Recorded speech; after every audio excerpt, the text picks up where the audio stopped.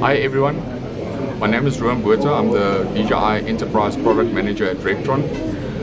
Today we are celebrating the launch of our Rectron Drone Academy, and we have some of our products here on display as well. Right here I've got the M300 with me. It's our workhorse drone, multiple payloads. It's got about 50 minutes flight time, and definitely the industry standard when it comes to drone technology out there. The M300 here with its current configuration, it's got the H20T ZenMuse payload, which has thermal capability, as you can see here. There's a thermal. Actually,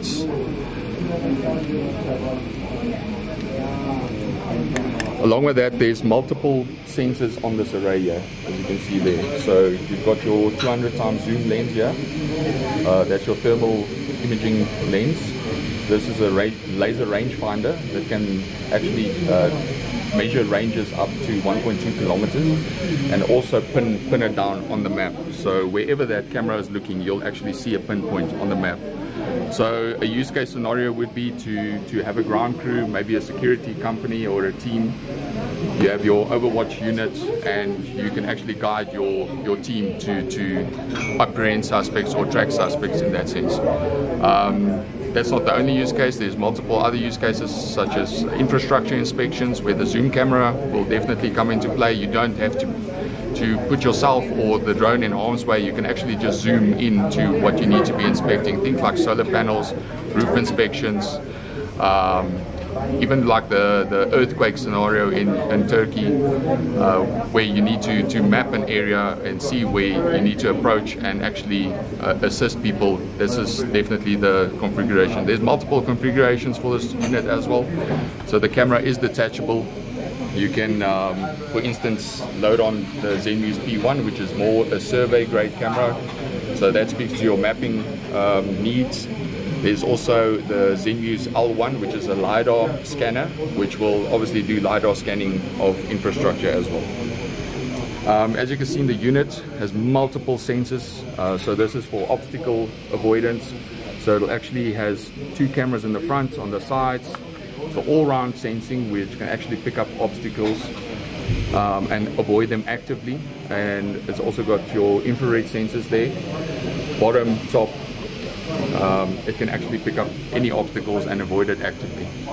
Some other features: auxiliary lights. So if you're flying in low light conditions, it's got auxiliary lights to light up the roof, so it can actually see the roof, and same at the bottom. For safety, beacon. For manned aircraft, or even your visual teams at the on the ground, to actually actively spot the drone in the air. So yeah, in a nutshell, that's the M300. It's a beautiful machine. So with the current condition of load shedding, can this baby operate in the dark spaces? 100%. So that's where your infrared sensors will come in. So dark spaces, essentially you wouldn't fly it in too confined spaces, but the possibility is there for it the reasoning behind it is the space is limited, and the sensors will actually actively stop you from flying into objects. However, obviously if you're flying in the air, you have your thermal cameras, etc. So that will definitely see in the dark. As you can see, you'll be able to pick up heat signatures. I'll just zoom out here a bit. It's difficult to see. Where's a nice subject? Oh, we're facing the wall here. There we go. There we go. So they love this one. So obviously that will function at night as well. So just a bit on the zoom capability. Let's try zoom there quickly.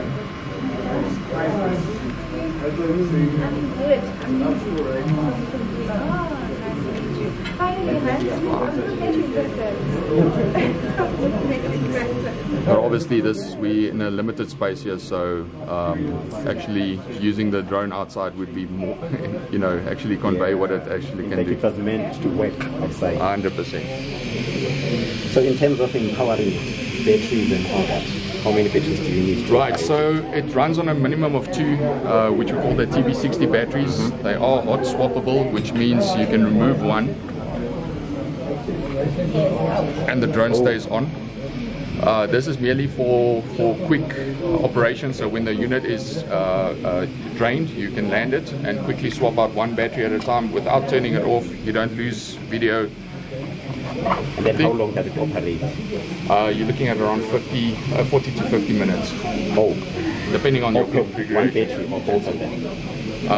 So the dual battery system is more for redundancy's sake. So if you have a failure on one battery, you have a backup. Right. There's a lot of redundancy factors built into the drone. So it's got dual GPS, dual barometer, dual navigation system. So everything. So if you have a failure on one component, there's a backup component as well. So the drone won't necessarily just fall out the sky. And then how long does it take for you to charge per battery? That depends. So it's temperature dependent. So in winter, I think in winter, not sure. But anyway, it takes around 40 to 50 minutes to charge a set of batteries. We don't have the battery station here. You get a big battery station as well, which charges consecutively up to 8 batteries at a time. And then obviously your controller battery as well. So this is also auxiliary battery. So you can see here, you can actually remove this battery. It's removable. Yeah. And then, but your controller still stays on. So this is also nice. backup. Everything is very redundancy related. So this is just extra battery. So it's not dependent on the network or anything like that? It does need connectivity. So I was asking about the load shedding thing, because I've seen with many machinery, it cannot operate when it's so the only reason that you wouldn't necessarily want to connect to the network is to have your map functionality. Otherwise, the drone will still actively be independent without internet connection. Yeah. And then earlier on, you said something about areas that you are restricted, where you cannot use this. If you can, as you can see, we are right here in the flight path of Grand Central. So to actually show you the airport there. So we are located right there. There's the airport. So at this point, it will actually tell me that we are not allowed to Why fly. is that, if I may ask? So obviously we have aeroplanes flying actively here, so the drone will pick up the no-fly zones. This is actually a no-fly zone. So yeah, so obviously you can see all the airports around in the area. And as soon as it connects as well, it will download this map and the no-fly zones as well and update it actively. So yeah, there are ways of bypassing it, so that's a registration system at DJI, and then obviously you need to take responsibility if you're going to fly into an aeroplane. And then in terms of weather conditions, if it's rainy, it's too windy? Sure, IP45 rating, so rainy conditions you can still operate 100%. You don't need to bring the drone down. Obviously it's not waterproof, don't submerge it, but in rainy conditions it's definitely still operable. And then for me to operate, do I need a qualification? Sure, you need your RPL, so this is what the Drone Academy is about today. The first one in the country. That's it. Well, no, these are multiple, so this is Rectron's first one.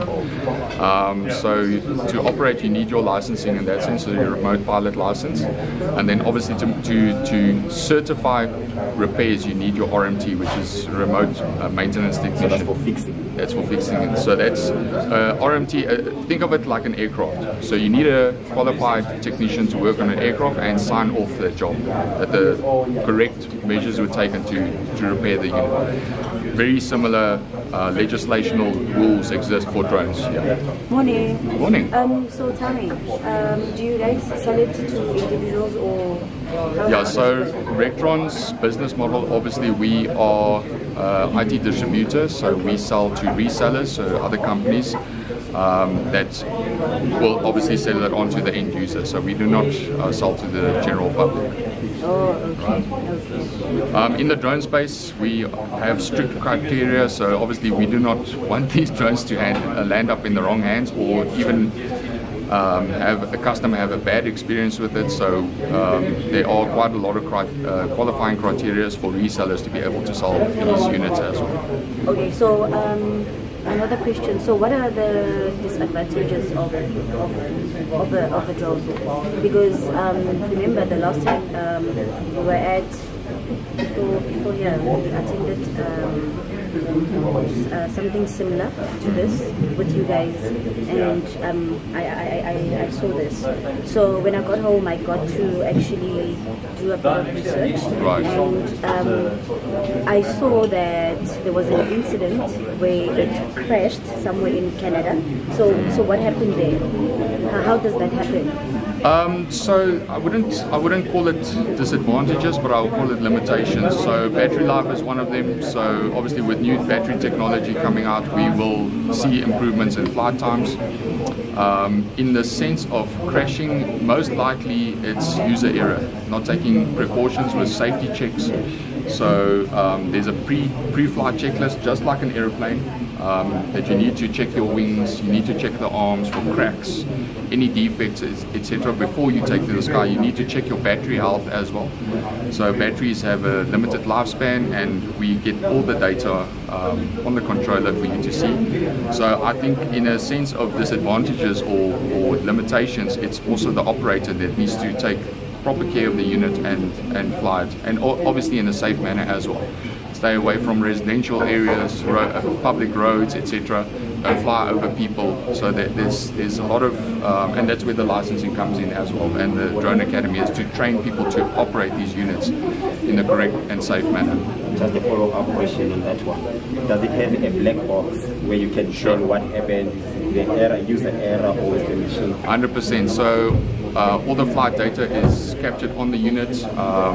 Obviously, when this thing comes down, it's obliterated, it's totally smashed. So, but all the data is actively transferred to the controller, and you'll be able to upload that to the cloud, and then DJI will be able to analyze if, so for instance, a case of where there's a sudden stop, so you've flown into something, which doesn't really happen with all the sensors, but you'll see a sudden stop on one of the props that indicates that that prop has hit something, and that data will actually be captured, and you'll be able to analyze it in that sense. Okay, so in a scenario where the weather is very bad, I understand that it uses batteries, right? Right. Okay, so if the weather is bad, like what happens? What's the duration of it? So it's got a IP45 rating, so that's water resistant. Okay. Obviously don't submerge it, but in rainy conditions you can still fully operate the unit. And then There's no windy, need to. does it take a lot of power? In terms of Right, battery life? so your flight time will be reduced in adverse conditions. So even when it rains,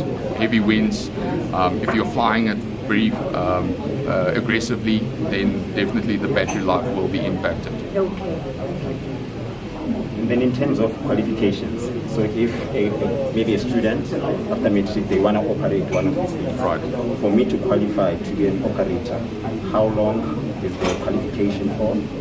And is there a prerequisite that you would need? I don't know if I'm making sense. I wouldn't say prerequisites, like the training academy, I think it takes up to 6 months for you to So that's the duration of the course. That's it. I'm not 100% sure, so obviously Sam Taller, you can also ask him. But yes, there's no prerequisites apart from your health checks. So you need to obviously be not disabled. You have to always have control of the unit. There are plans, maybe, and this is also regulatory based obstacles that we are facing. For instance, somebody that's disabled sitting down in a wheelchair, why can they not operate a drone? So a lot of the other safety factors is that you need to have a fire extinguisher on hand when operating. So when lithium ion batteries get pierced, they do catch fire. So that person that's disabled will need to be able to run to where the drone crashed and put out the fire if needed. But that's more of a health check type of thing. We need to actually be signed off and healthy to operate the unit. So after 6 months, I get a pilot license. Right. There's different versions of it. BB loss, which is beyond visual line of sight. So it's like your license is your easy, what you need a BBL or a truck license, etc. So that there are different grades. So beyond visual line of sight, that's a totally different course that you need to be taking. And then obviously, most likely you will get a visual line of sight. where you always need to have an eye on the drone and physically see it. So in a case where you have a fault on the controller, you still need to be able to operate the drone and bring it back yourself. Okay.